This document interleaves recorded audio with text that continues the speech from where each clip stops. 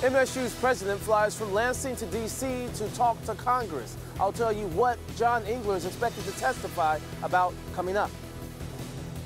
Families in Chesterfield Township want to know why a busy fire station is shutting down, even after voters approved 2 fire millages. Live from downtown Detroit, Local 4 News at 11 starts now. It's a tough pill to swallow, and tonight's board meeting drew a big crowd of people wanting answers. This is one of Macomb County's busiest fire departments. Now, this is just so far this year. Chesterfield Fire has already had 1,728 calls for service. Priya Mann live outside the meeting. Just ended, I understand, Priya. It just ended, and there is a lot of anger in this community. Only 18 firefighters. That's down from 28 firefighters. There is no chief, there's no deputy chief, and now a station that services more than 3,000 homes has been closed. And it was a packed board meeting today. A lot of people here supporting their firefighters after the sudden news that a fire station was suddenly closed. The Board of Trustees says fire station number 2 is in deplorable conditions with numerous building and fire code violations. And the fire station in question sits across from a bunch of homes on Jefferson and Forbes. The 2 firefighters stationed there daily have now been moved 3 to 4 miles away. And residents, of course, concerned about increased response times. Now, let me give you the backstory here. Over the last decade, voters have approved 2 fire millages. Then last year, the newly formed Public Safety District created 1 millage for both its police and fire departments. And the sudden closure of this station comes as the firefighters union is negotiating its contract. And the supervisor here says he believes that this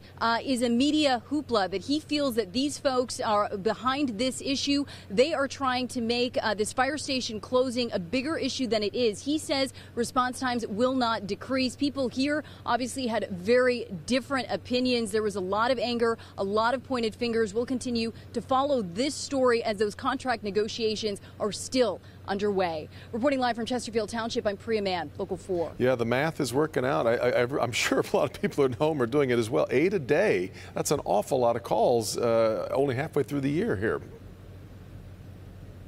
Yeah, that's right. And the people here are frustrated. You know, they have approved 2 millages. Then this public district is created. This public safety district is created. Both millages, they're combined into one. They're concerned about where the money is being spent. Yeah. Now that fire station 2, it is sitting empty. Those 2 firefighters who were stationed there have been moved 3 to 4 miles away. So a lot of concern here about those response times as well. Yeah, you bet. All right, Priya.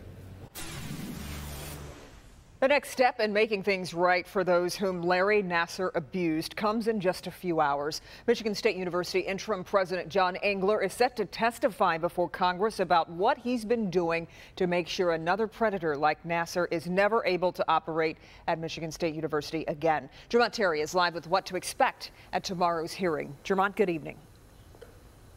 Good evening, Kimberly. In a few hours, Engler will answer some very tough questions from those on Capitol Hill. As you know, he was not the president when the Larry Nassar scandal broke, but many have questioned since stepping into that presidency role whether or not he can move the university forward. Tomorrow, he explains.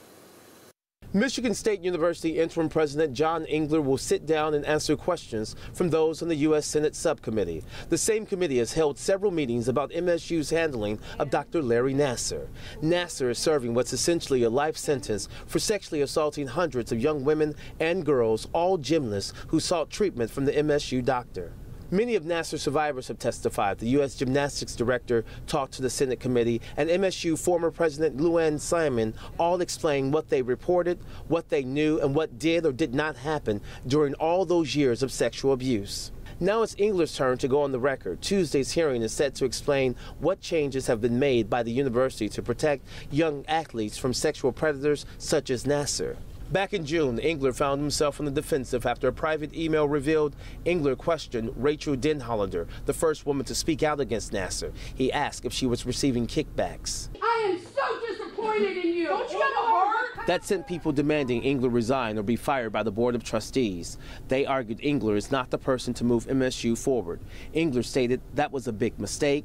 I was wrong. I apologize." He added that email harmed the healing process. Now on Tuesday, he explains to Congress what he's done for the healing process and the future of those coming on campus.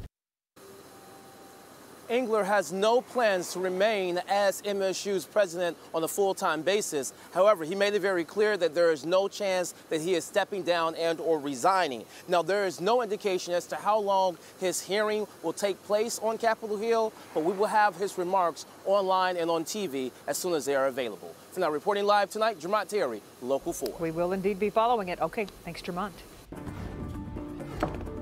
Well, we had an awfully soggy weekend. Got better today. Got a few peaks of sunshine, made it a little better. Let's check in with Andrew Moore. Rain on the way here, Andrew? Well, we have a few scattered showers that are still around the area this evening, although they are diminishing. A couple of these here farther to the north, right around Port Huron or just north of Port Huron. Same thing in Lapeer County here, just to the northwest of Lapeer itself. These are both moving to the north as they are shrinking. We also have this lighter shower here in green, just south of Ann Arbor. So Ann Arbor, Ypsilanti, you may get a light shower or a sprinkle within the next 15 to 30 minutes. A bigger cluster of thunderstorms right here, but notice they're moving almost due north. They're going to be just to the east of Port Huron here within the next 2-3 hours, so in the wee hours of your Tuesday morning. So most areas will basically be mostly cloudy and dry overnight. It's warm right now with 73 degrees. We'll cool off into the 60s by dawn tomorrow. But any more showers for Tuesday? We'll talk about that in your 7-day forecast in minutes. All right, Andrew. A startling discovery in Canton Township when possible human remains were found in the sewer system. A crew from the Department of Public Works was doing sewer maintenance when they made the discovery near Salts and Canton Center roads. Unclear how long the remains have been there. Investigators spent the evening removing them, trying to learn more about what might have happened. But important to point out, police do not believe foul play was part of this, at least not now. A man is caught on camera robbing a Subway restaurant. It happened on Adams Road in Oakland Township. Surveillance video here shows the man order a sandwich, and you can see he then pulls out a gun and demands money. He got away with about $200 and his meal. Take a good look there. It's hard to see, but if you have any information, call the Oakland County Sheriff's Office. Bank robber on the run tonight. It happened this afternoon at the Alliance Catholic Credit Union on North Main in Rochester. Deputies say this robber gave a teller a note saying he was armed, demanded money. He did get away with some cash. He's described as a white male in his late 20s. As you can see, at the time was wearing a red baseball hat, a gray zip hoodie, and blue jeans. If you recognize him or saw anything that might help, you're urged to contact Oakland County Sheriff's Office. You'll find a bunch of new dining options the next time you fly out of the North Terminal at Metro Airport, and fans of Jimmy Buffett might just like what's coming.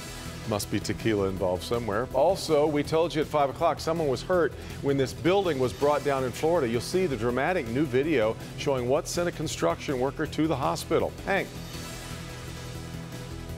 Our Help Me Hank team, we hear about scams all the time, but this new scam, it really took us by surprise. Important information to protect yourself and your family.